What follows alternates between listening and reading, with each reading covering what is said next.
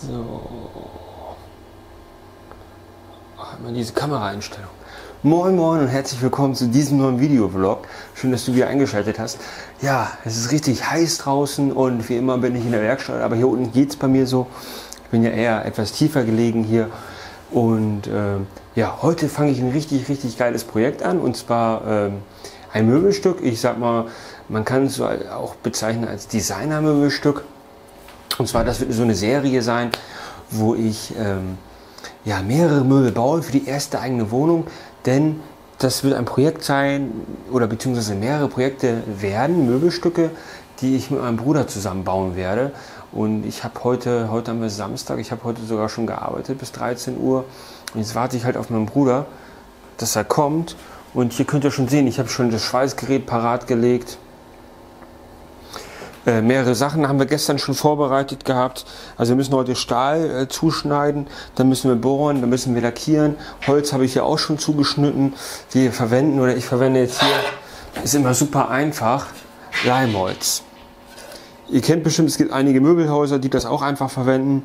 Ist super einfach, ist schon fertig geölt, wird einfach nur zugeschnitten und dann kann man drauf loslegen und bauen. Und das ist eigentlich auch für uns Bastler oder Heimwerker ein ideales Material, um schnell was auf die Beine zu stellen, vor allem kostengünstig.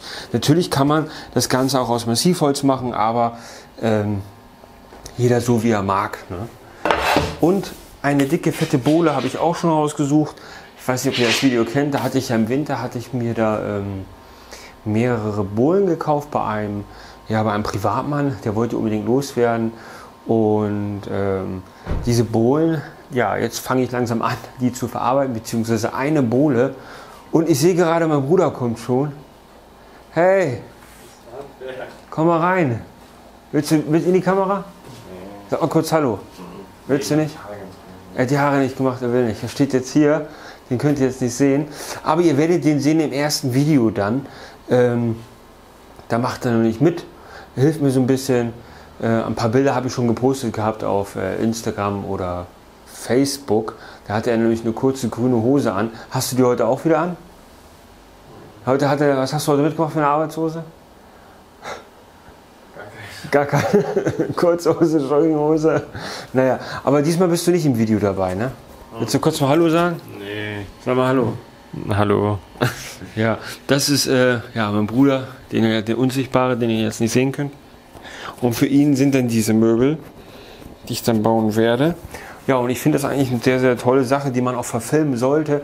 Denn ich denke, viele Leute, wenn man auszieht mit 20 oder Studentenwohnung oder die erste eigene Wohnung oder das erste eigene Studentenzimmer, man braucht immer irgendwelche Möbel, die günstig sind. Natürlich hat nicht jeder gleich eine Werkstatt zu Hause wie wir oder ich. Ihr könnt das natürlich immer als Beispiel nehmen und immer ableiten. Ne? Das ist eigentlich so das Ziel. Ja, eigentlich wollte ich jetzt einen Vlog drehen, aber ich bin ja soweit schon durch. Ne? Ja, wir werden heute ein bisschen schweißen. Ja, ein bisschen lackieren, ein bisschen dies, das machen. Ja, ich würde sagen, wir legen einfach los und ja, mal gucken, ob wir noch einen Vlog hinterherhauen oder nicht. Das muss ich nachher nochmal entscheiden. Ne? So, auf jeden Fall bis gleich oder bis später. Und weiter geht's mit dem Vlog. Ja, wie ihr sehen könnt, haben wir schon eine Menge geschafft. Wir haben es jetzt 6:30.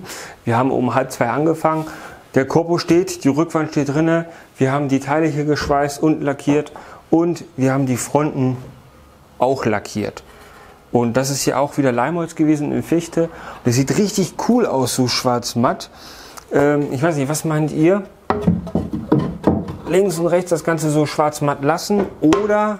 Ich wollte halt noch so einen Effekt mit reinbauen, den will ich aber jetzt nicht verraten. Der würde das Ganze noch, ja, was heißt verraten? Das ist ganz simpel. Ich würde das jetzt anschleifen und da kommt die helle Struktur wieder durch und dann sieht das so ein bisschen rustikal aus. Ne? So soll das Ganze auch sein, denn hier oben kommt eine Bohle drauf, eine ganz große Eichenbohle. Jetzt sind wir halt gerade am Überlegen, ob wir das schleifen sollten oder nicht schleifen sollten. Ich weiß es jetzt ehrlich gesagt nicht. Ja, schreibt es mal in die Kommentare, aber wahrscheinlich ist es dann schon geschehen. Ja, so weit sind wir schon gekommen. Ja, jetzt bin ich im Überlegen. Ja, und das wird das Sideboard. Normalerweise zeige ich ja solche Projekte nicht in meinem Vlog, aber ausnahmsweise heute zeige ich euch mal das. Das wird wahrscheinlich, ich vermute mal, erst in 1-2 Monaten online kommen. Aber ja, es ist ein schönes Projekt. Ne? Ja, ich hoffe, euch hat dieser Vlog gefallen. Das war es jetzt auch gewesen.